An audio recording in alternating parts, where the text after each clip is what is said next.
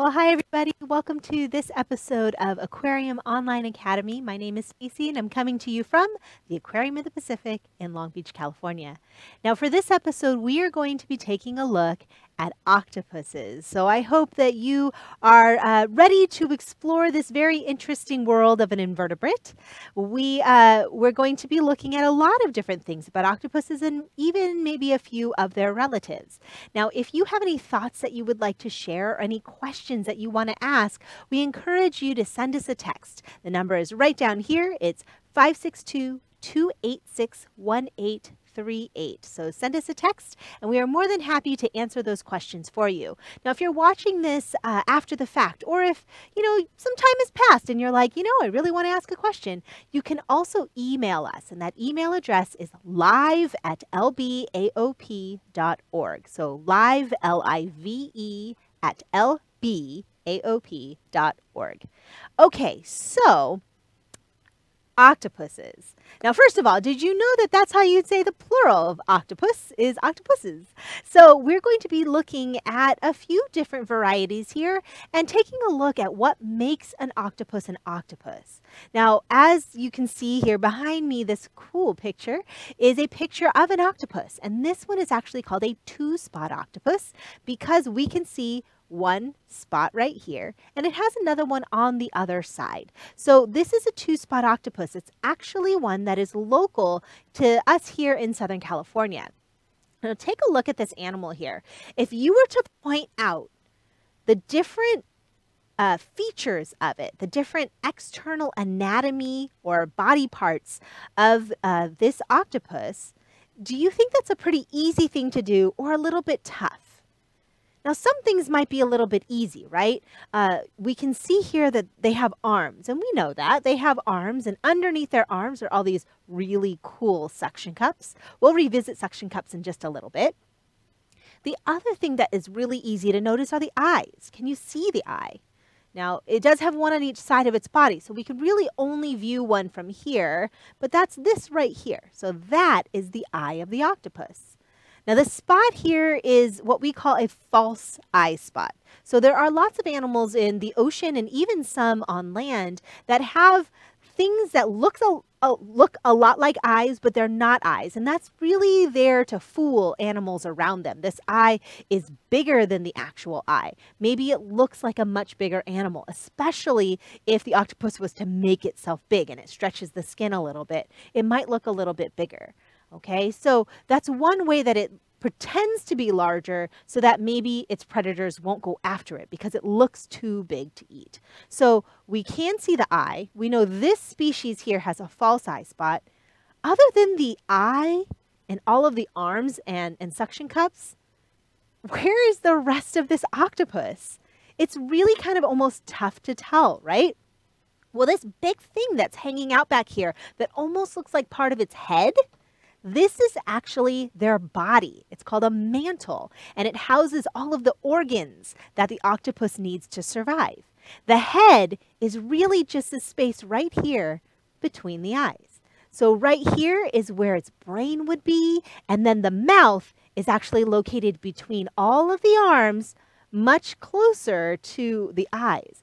Now, wait a minute. If you think about this for a second, the mouth is on this end, the head and brain are here, and its body is over here.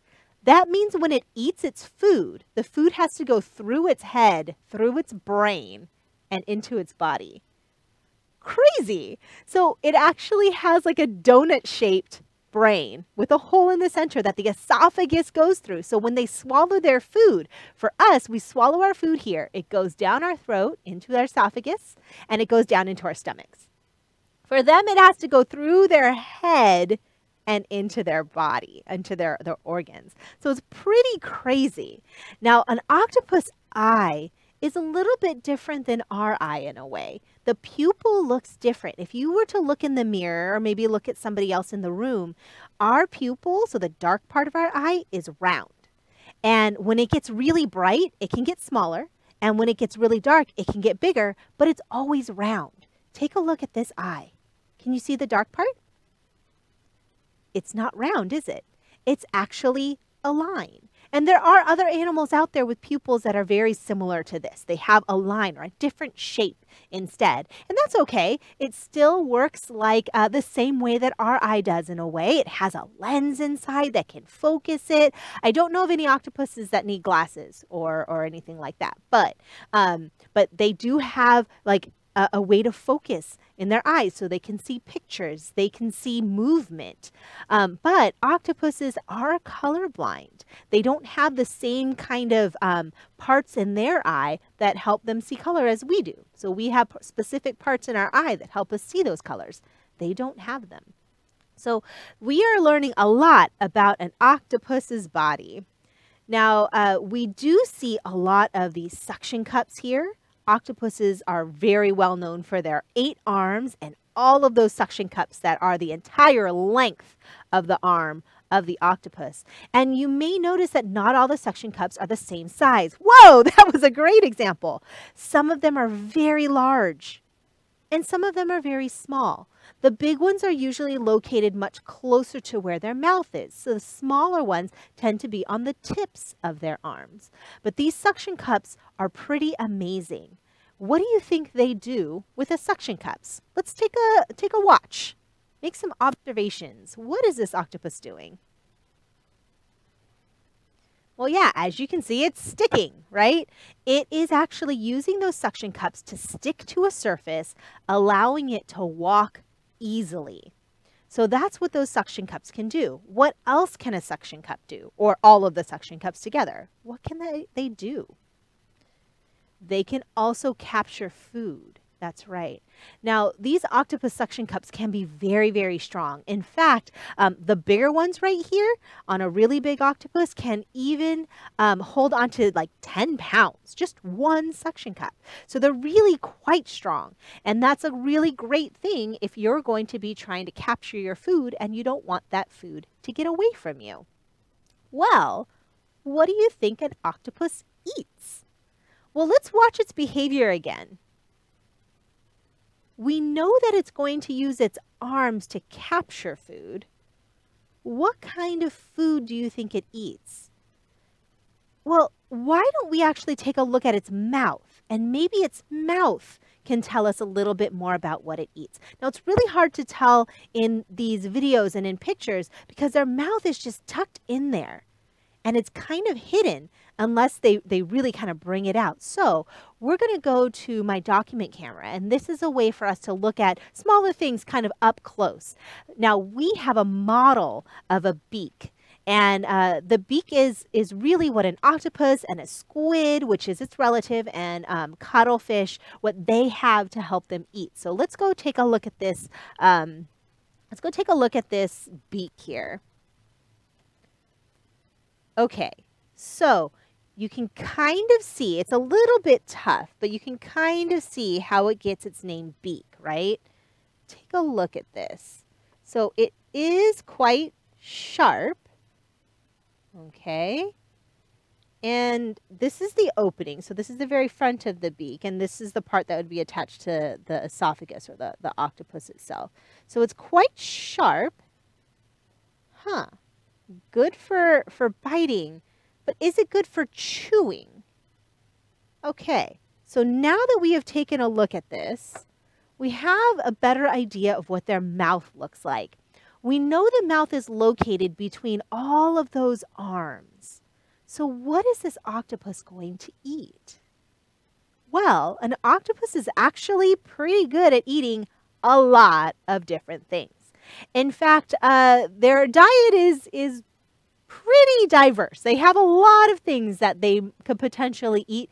And that's actually one of the reasons why if you see an octopus in a place like the Aquarium of the Pacific, you often don't see too many neighbors. And that's because they could potentially eat a lot of them. So they will eat fish. Do you think it's easy for them to capture fish? Well, we know that they walk around, right? So they walk around using their arms, and so the fish tend to swim. Well, there's some that hang out at the bottom. Maybe those are the ones that they'll capture.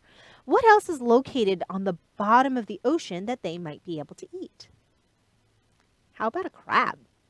Octopuses, it seems, for many species at least, that they really like to eat crab, especially giant Pacific octopus. So they can actually capture a crab, and that beak that we were looking at is tough enough that it can get through the shell or exoskeleton of that crab. So we know that that mouth is designed to actually eat that kind of food. They will eat lots of other things as well, including maybe squid or even other octopuses. They eat clams, shrimp, lots and lots of different things. Basically, if they can catch it and it's seafood, they're going to eat it.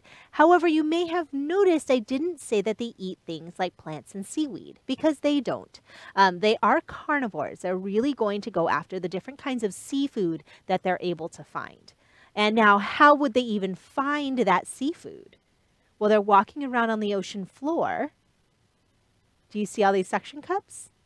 Not only are they good for sticking, walking, and capturing their food, they're also great for smelling and tasting. Now, smell and taste in the ocean are very, very similar. It's basically sensing all the chemicals around. Even for us, smell and taste is kind of similar in a way. Like if you get a cold and you get a stuffy nose, it's hard to taste your food sometimes, right? They're connected. And in a way, it's kind of like that for an octopus as well. So when their suction cups touch something, it's actually tasting what it is at the same time. So as they're walking around, they may actually touch something that, like a clam, that they may want to eat. Their eyes are also really good at being able to search and find their food as well. So they're going to be able to look around to locate food too. Now we have a red octopus video. Oh, what is that red octopus doing? Well, take a look at this. We actually have a little box, and we put some food in the box, and we put the box in that tub. So that white tub that our Aquarius JJ has there, she's going to put that box and food in that tub, and our little red octopus can sense that food. So it goes to the box. But wait, in order to get the food, it needs to open the box. And then, of course, it needs to go get that food. Ha. So their suction cups are going to be used to help them sense their world around them, to help them locate food like that. What's fascinating is that even though they are an invertebrate is an animal without a backbone. And a lot of invertebrates, when we think of invertebrates, it's things like slugs, sea anemones, jellies, on land, even bugs, right? Crabs are invertebrates. None of those animals have backbones the way that we do. Well, this is also an animal without a backbone. Most animals without backbones we think of as not being the most intelligent things out there. They are intelligent enough to be able to survive in their environment, but it's different than us. It's different for like problem solving and solving puzzles. Well, as we saw, that octopus was able to not only locate the food, but figure out that it needed to open the box. It was able to open the box. And then it knew that it had to kind of squish itself in there in order to get the food. Well, octopuses are very intelligent. They're probably the most intelligent invertebrates out there. And they're also great at squeezing themselves into tight spaces, as you can see right here. So the red octopus video that we saw, that octopus was able to squeeze into that box. And you can see here, this octopus has really squeezed its way underneath some really big rocks and the bottom of the ocean here. Now, one of the reasons why they need to squish themselves into such a small space is it's safer if you kind of squish yourself into a small space, right? Big predators aren't going to come after you. And we actually have a question here from Gage in Montana. Wow, Gage, cool. What are the octopus's predators? Well, it's basically things that are going to be bigger than it. So there are some birds that will eat octopuses if they can get them, maybe in the more shallow water. There are some fish that will eat octopuses. Other octopuses will eat other octopuses. Sea otters, seals, those are all animals that might be predators of an octopus. So yes, if you are good at squeezing yourself into tight spaces like octopuses can, you have a better chance of surviving against these animals that are bigger than you because they cannot squeeze themselves into those tight spots. For an octopus, they can usually squeeze through a space that is the size of their beak or bigger. Okay, so if their beak can fit through, then they can fit through as well. Take a look at that. And one of the reasons why is because they have no bones. So for an octopus, being an invertebrate is a benefit. It's able to squeeze through a tight space to stay away from predators and to hide. It also allows them to kind of rest a little bit more. So that's a really great thing for an octopus. Now, how else can an octopus hide? It's actually one of the more famous things about them, let's say. They have excellent camouflage. So they're really known for their ability to hide. And watch that. Oh my goodness. If you were just swimming by before that octopus turned that dark, deeper color, it was virtually impossible to see it. So not only can an octopus change color, but it can also change texture. Now let's first look at that color, okay? So they're able to change the color of their skin because their skin actually has a special things on it called chromatophores. They're special cells that are color changing cells. And these chromatophores can be used to change color to camouflage, but they can also be used to change color to communicate. And in a lot of ways, those chromatophores, those color changing cells, work a lot like how our eyes did. Remember how I was saying earlier that your eye can open and close? Okay, your pupil can open and close like that. That's what these chromatophores are doing. So when they're open, it really shows a lot of the color. When they close, you don't really see that color again. And this here is actually squid skin. So we can see what it looks like for a squid, but it's the same mechanism for an octopus too, because again, they are relatives. Okay, so we know that these chromatophores are really great for changing the color of the octopus. But what about the texture of their skin? So the chromatophores don't actually do anything for the texture. But look at this. Now, sometimes this is a giant Pacific octopus. Sometimes a giant Pacific octopus, their skin is super smooth, not a bump in sight. Other times it can be a little bit bumpy. And right now, if you look carefully, look at all those folds and bumps and peaks. These things right here, they're called papillae. And basically, there are muscles that's attached to their skin that when they squeeze, the little bumps pop out. And so this is how they can change the texture of their skin. So it's pretty amazing. Oh, excellent. Mr. Sanchez's class is actually asking how an octopus changes color. We were just talking about that. We are on the same brain wavelength. I love that. All right. So, oh, it's Mrs. Okay, sorry about that. It's a Mrs. Sanchez. Okay, so we have the color changing cells, those chromatophores. Look, it's a different texture, right? So this is the same octopus, a giant Pacific octopus. And you can see now that the bumps are a little bit smaller. Okay, so it's pretty crazy how well they are at camouflaging. This not only allows them to blend in with color, but allows them to blend in even with texture. Now take a look at this octopus here.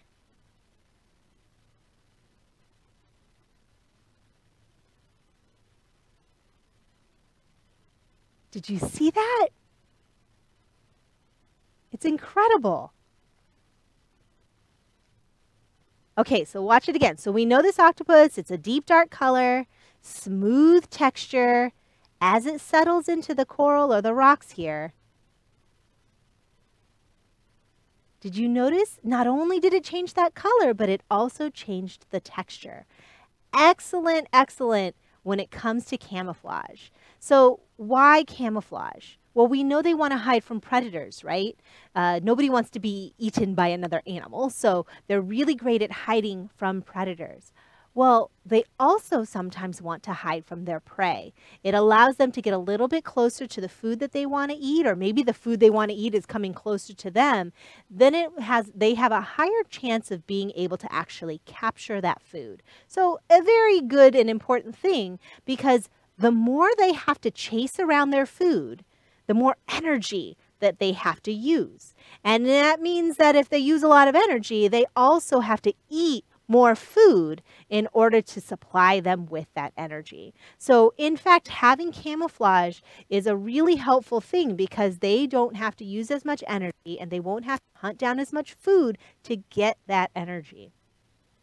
So it's a really great thing that these octopuses have. Now, all of these things that we have been talking about, all of their behaviors, all of the characteristics they have, even their body parts, these are all adaptations. Adaptations are things that help living things stay alive.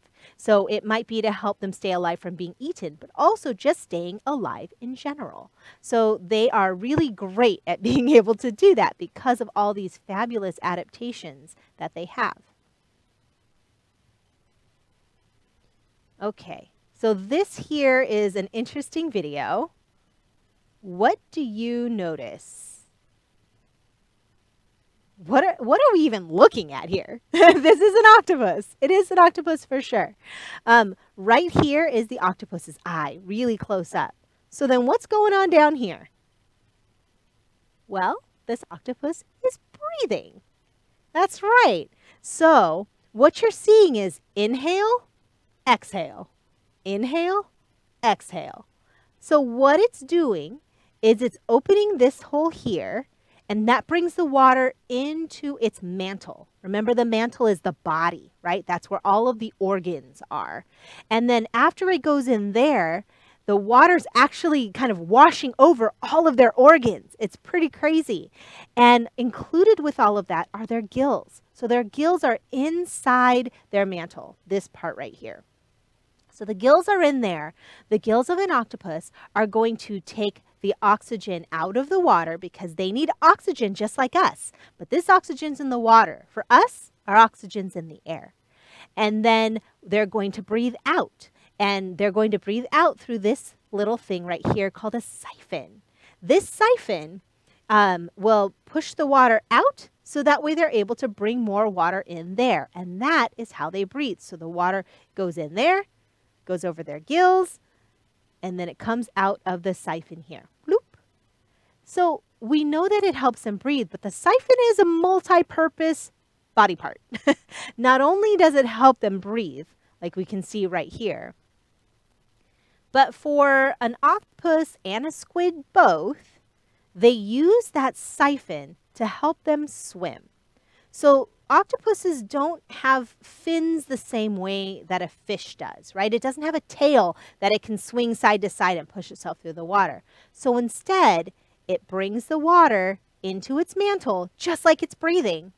And then when they push it really hard out of their siphon, it's jet propulsion. So they can actually swim like you see this squid illustration doing. So an octopus can do the same thing. So if it pushes the water out of the siphon slowly, then it's just breathing. If it pushes it out really fast, then it can swim. And usually it's just one jet, and then they have to breathe in again, and then it's another jet, and then they have to breathe in, and it's another jet. So it's not like they can continuously swim really, really fast, right? They're actually not the best swimmers out there, and that's one of the reasons why camouflage is so very important. But for an octopus, a giant Pacific octopus, like the ones that we were looking at earlier, they can actually go, here we go, giant Pacific octopus. They can actually go up to 25 miles an hour in that short burst. So it can be very fast, but again, it's only very short-lived. It's not like they can go for a very long period of time at 25 miles an hour. Really, their best bet is to be able to walk around, okay? So we're talking about anatomy, right? Their body parts. And Lucas is asking, what are the functions for their hearts? So Lucas, you're right. They do have 3 hearts. Squid and octopus are the same way. They all have 3 hearts. So what's interesting is they have one systemic heart. So basically one heart for their kind of like their whole system. And then they have 2 brachial hearts. And the brachial hearts are mainly for their gills. So you have like the one heart that kind of pushes blood and everything for their body, and then the 2 for their gills. And they are not the easiest things to locate. They are actually inside the mantle, right? That's where all of their organs are. So they're right in there. Now, here's a question for you. Octopuses have blood. They have a heart. So we know that they need to have the heart to pump blood, right?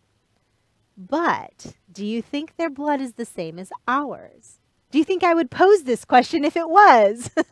Our blood, when it's oxygenated, is red, right? So when oxygen is with the blood, our blood turns red. Very red, actually. For an octopus, it's different. Their blood is blue. Now, it's kind of crazy to think about, but there are several kinds of animals out there that do have this really cool blue blood. And the whole reason why is the base of it is a little bit different. Have you ever heard that we need to make sure we have iron as part of our diet? Part of the reason why is because we have iron in our blood, and that helps with how the oxygen moves around with your blood. Okay, so when we breathe in, the oxygen goes in our lungs, or the air goes in our lungs. The lungs get the oxygen and it puts it in our blood. And all of the iron is kind of helping out with holding on to that oxygen. So when the blood gets pumped around your body, your muscles and your nerves and all the other things in your body can use the oxygen. Okay, so that's really important. For an octopus, it's a little bit different. Instead of having iron in their blood, they have copper. It's just a different, like metal, basically, a different way for them to hold on to blood. Now, it's not as efficient as ours. So iron is better at holding on to that oxygen, but it still works. So having all of these hearts, having more than one heart is actually really helpful because they are quite active. So they do move a lot, right? And so they need to make sure that they can still get oxygen to every part of their body. Now, they have 3 hearts, and that's different than us. We only have 1. Here's another thing that's a little bit different. How many brains do we have? 1. And where's our brain? Here. Okay, so an octopus, we know it has a head. I told you earlier that it does have a donut-shaped brain, so we know that there's a brain in here, right by its eyes. But it's not really its only brain. Octopuses are a little peculiar in that they have a brain right here, but they also have things that are very similar to brains, basically for their entire body, right? For all of these arms here. So what that allows them to do is actually react much quicker. Their brain doesn't have to tell their arm to reach out to grab food. Their arm senses food. It reaches out and grabs it and says, oh yeah, brain, I'm doing this. And the brain's like, oh, hey, food. So it's a little bit different than us. It's a little different, but it still totally works for them. What's really cool is all of the arm brains can actually talk to each other. And they're all linked together. And that way, when one arm senses food, they can actually react together to grab that food and bring it back. In a way, they almost don't even have to rely as much as their central in their central brain. So the brain in their head doesn't have to think quite as much as ours does. We have to think a lot, right? There's some things that happen that we don't think about too much, like breathing. Most of the time when you breathe, you don't think about it, but sometimes we have to think about it. That's kind of what this central brain is for, right? It's also to help them to remember to bring water in and push water out. So even though they have a brain, their brains work really different than ours. So we know that an octopus is a very different creature than us, and I think they're pretty incredible. I hope that you do too. Now, one of the things here at the aquarium is that we want to make sure that our octopus stays interested and active in its life, because that helps to make sure that it's nice and healthy. And being so intelligent, it means we actually have to give our octopus bud some things to do. Some enrichment is what we call it. Oh, Oh, excellent. So it looks like Avery in Santa Monica asked, what is the trickiest thing about caring for an octopus? A couple of things are tricky. Number one, you need to know what they eat, so that way you don't have them living in the same place as things that they eat. But that's a pretty easy thing to figure out. The next thing is to make sure that it stays active and it stays thinking. Okay, so just like us, we don't want to get bored. Being bored is hard. So maybe we'll use our imagination to think up of something else. Or we're like, I'm bored, but I like drawing. And so you'll draw. So that's kind of what we can do. For an octopus that lives here at the aquarium, we want to give it things to do. Now, normally an octopus in the ocean has to think about capturing food, staying away from predators, finding a new home, maybe even fighting another octopus for a den for its home. So they don't have to do that here because we don't have predators that live with it. We actually give them food, and they don't live together, so they don't have to fight for anything. So one of the things that we do instead is to give it other things to think about. We give it puzzles. Now that box is one of the puzzles that we might give it. Another thing is to take a bunch of tubes and attach the tubes together and to put food in there. And the octopus has to sense its surroundings to be able to find the food, to get the food, and bring it to itself. We can even put food in a jar, screw the lid on, and give it to the octopus. And then it has to figure out to unscrew the lid of the jar to get the food on the inside. And they do. That's what's so fascinating. They can totally problem solve and figure things out on their own. Now, I think one of my favorite things that we've done is we actually put food in a little toy boat and floated it on the top of the exhibit. And then the octopus basically came up from the depths and was like the Kraken and pulled the boat down with the crab in it. So that way it was able to eat that crab. So I think that's pretty funny. Even interacting with a person who cares for it is really good for that octopus, because when it touches her, it actually, remember, it smells and it tastes with its suction cups, right? So it smells and it tastes her. Maybe she was touching different kinds of food and it's trying to figure that out. When it has a new visitor, it can touch somebody and it's like, ooh, this is new. And it has to think about that and process that. So those are all really interesting things to keep our octopus occupied and thinking. Now, that's a lot of energy that they use to think like that. And oftentimes when they've used up all that energy, they need a real good rest. And so the whole next day after thinking really hard, they're basically going to be sleeping most of that day. All right, a couple other questions that came in. Oh, Avery has one more. How many octopuses does the aquarium have? Let's see. Right now, I know we have a giant Pacific octopus. I believe we have a big eye octopus. And I think we have a day octopus as well. I'm not sure if we still have a red octopus or not, but I know that we have had them before. We have had two-spot octopuses before too. I don't believe that we have one right now though. And all of these octopuses kind of live in their own spaces for sure. Okay. Let's see. Oh, it sounds like my friend Amanda, who's showing you all the really cool videos and pictures here, said she has a picture of a day octopus. Oh, video. Cool. So this is the day octopus. One of the reasons it has its name day octopus is because it's pretty active during the day, which is unusual for octopuses. They can be active during the day. They tend to be more active at night when it's a little bit safer for them to maneuver around. All right. Well, while we're watching this, let's answer a few more questions. Andrew asked, what is the smallest octopus? The smallest octopus is called Octopus wolfie, and it is 1.5 centimeters. Oh my, that's little. I actually didn't know that. Thank you, Alicia. My friend Alicia is the one who's taken all your questions here, and she actually gave us that answer. Thanks so much, Alicia. That's really helpful. We have Julian asking, how do they have ink inside, and how do they make it? Oh, very cool. They have a special organ inside their body, so inside that mantle, that makes ink. So that way, when they use it, it takes a little time, but they can refill it by making it again. And the way that they use it is, do you remember that siphon, how I said it's a multi-purpose thing. Oh, there it is, that siphon. Well, it comes out of there.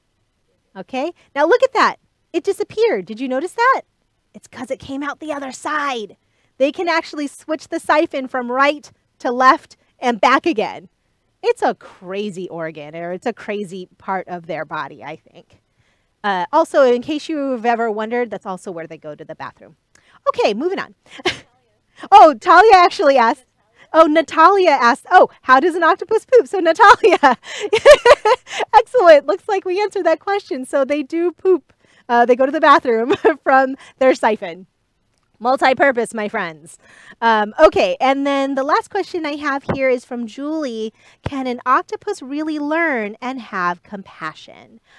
So an octopus can definitely learn.